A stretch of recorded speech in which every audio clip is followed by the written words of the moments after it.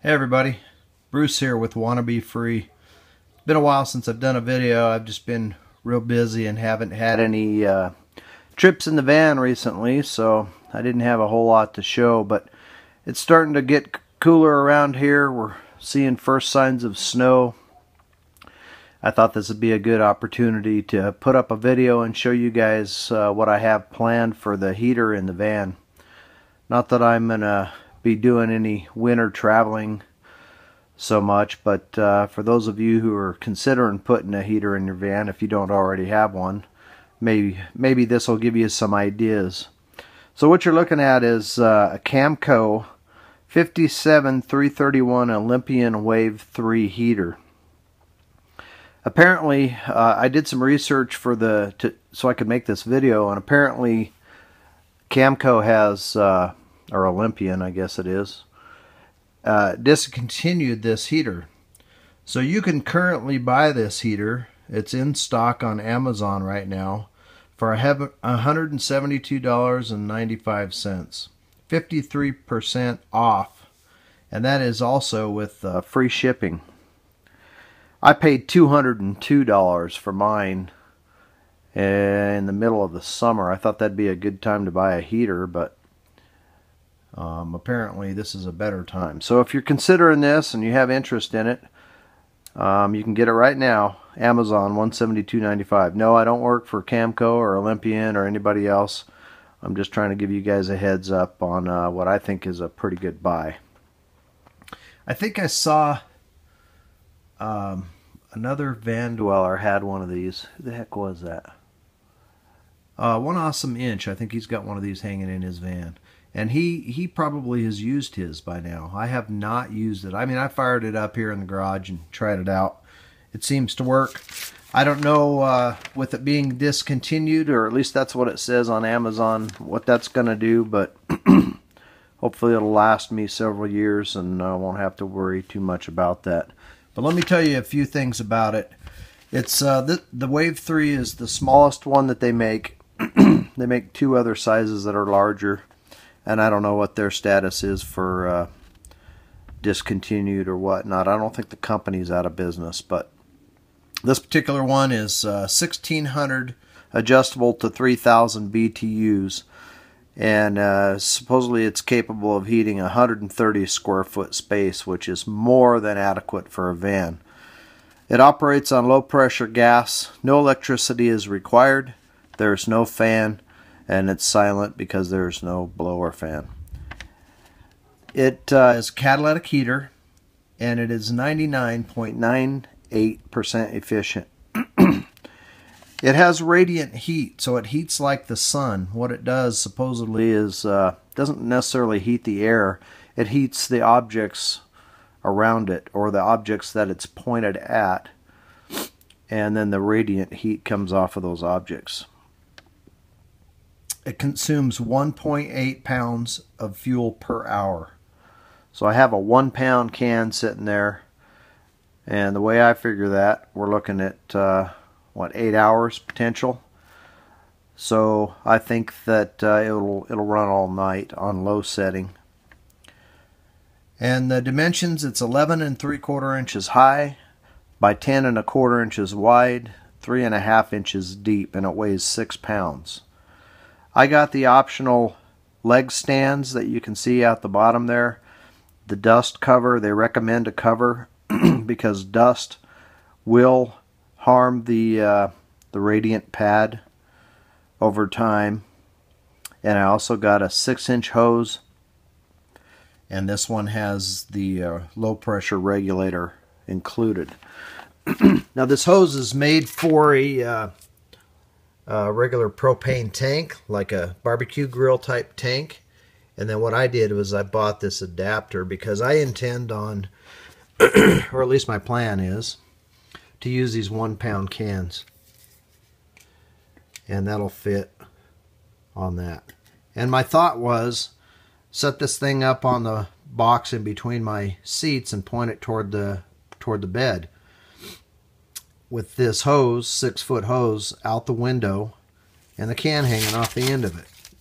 Or I could put the can under up in the front on the floorboard or something, and then heat that way. Now, these radiant heaters apparently do not put out carbon monoxide. I'm going to have a carbon monoxide detector in the van just in case. But they do consume oxygen. So they recommend that you have 24 inches of free air opening. So open a window. They recommend a high and low. So I'm going to open up the vent, the fantastic vent, a couple inches, and then a side window. And supposedly that should be good to go. One of these days I'm going to actually run this thing in the van and test it out, maybe just in the garage or in the driveway here, and then I can give you some more results on how that works out. But let me pull the cover off and let you have a look at it. If I can get the cover off. Oh yeah, Velcroed here.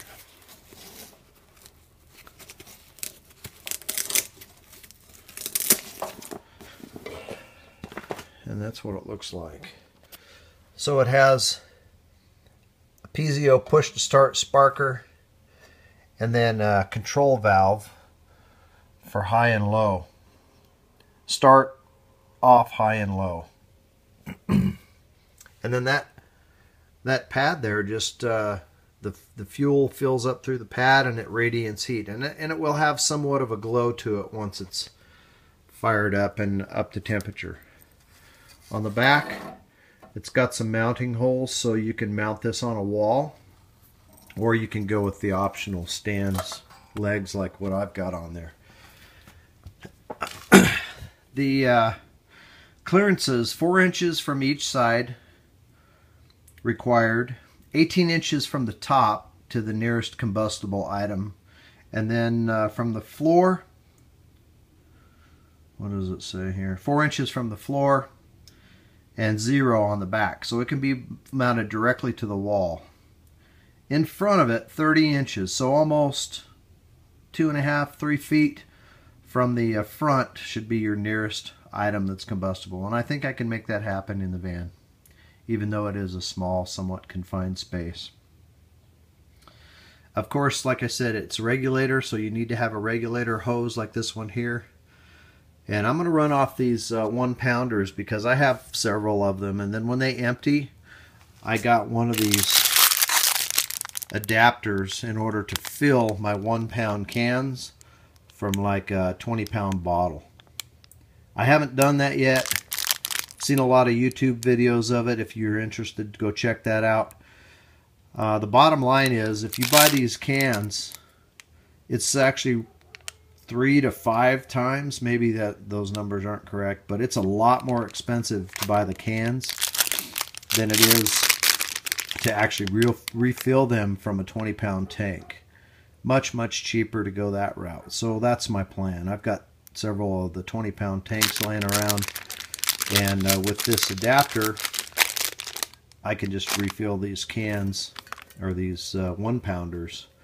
Maybe, I don't know, if I'm going to go for a week, I'll fill up seven of these and really have cheap, economical, efficient heat in the van for those cold nights. You can also heat, you know, other spaces with this, campers, RVs, whatever, sheds, that sort of thing. But it says 130 square feet for this small one. So that is the plan, guys, and that's the new heater that I intend to use in the van at some point. What else can I say about this thing? If you're interested in it and you think it's a pretty good deal, $172 right now on sale through Amazon. I know a lot of people are using the buddy heaters, and those are quite popular with the van dwellers. The only reason I didn't go with a buddy heater is I just thought this would be better, and I would kind of double the usage of this and use it in my camper on my off-grid property, which also I have not done. I've just been too busy to take advantage of that. But with the efficiency and the heat capabilities, I think it's more than adequate for a van. And there you go. Maybe one awesome inch will do a review on his after he uses it and give us a better idea of its capabilities and how he likes it. What else? Running up just about 10 minutes, guys. I guess I'm going to cut this off here. Stay tuned. I've been real busy. I know I haven't been putting out many videos recently. And that's a bummer for my subscribers. I understand that. But I'm still full-time employed. Big plans for the beginning of next year. Plan on a move.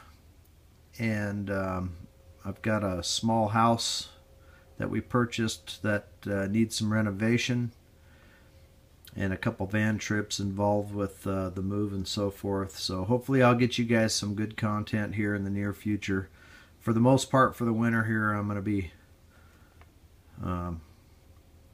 just working and working, you know, daily grind. So hope everyone out there is doing well.